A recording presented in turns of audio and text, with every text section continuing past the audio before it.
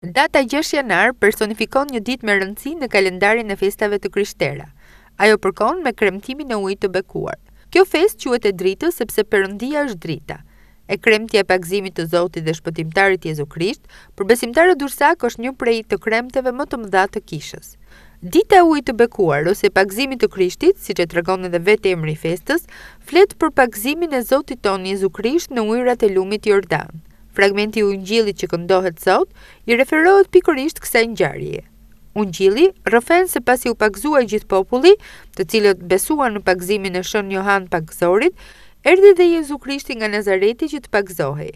Më pas, kur e pa Johani i tha: "O Zot, unë duhet të pagëzohem prej teje dhe ti po vjen tek unë për të pagëzuar?" Por Krishti ju përgjigj: "Bëje këtë me qëllim që të ketë drejtësi."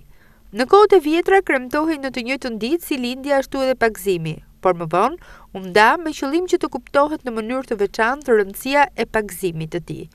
Vetë ky pranim nga Krishti tregon se sa i rëndësishëm është misteri i pagëzimit dhe sa vlerësohet prej kishës.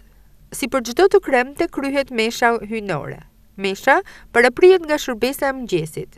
Gjatë saj u kënduan himnet që kanë lidhje me festën e ujit të bekuar, fragmentet nga Ungjilli dhe nga Shkrimi i Shenjtë që treguan për rëndësinë e këtij misteri kaq të madh. Mbasi kryen liturgjinë hyjnore, prifërinë dhe besimtarët ortodoks dursak dolën nga kisha për të kryer ritualin e hedhjes së kryqit në ujë. Personi që e gjen thuhet se do të ketë fat gjatë gjithë vitit. Pas shërbesës së bekimit të ujit, besimtarët marrin ujin e bekuar duke përdorur atë për shërim shpirtëror e trupor për familjen dhe të afërmit e tyre.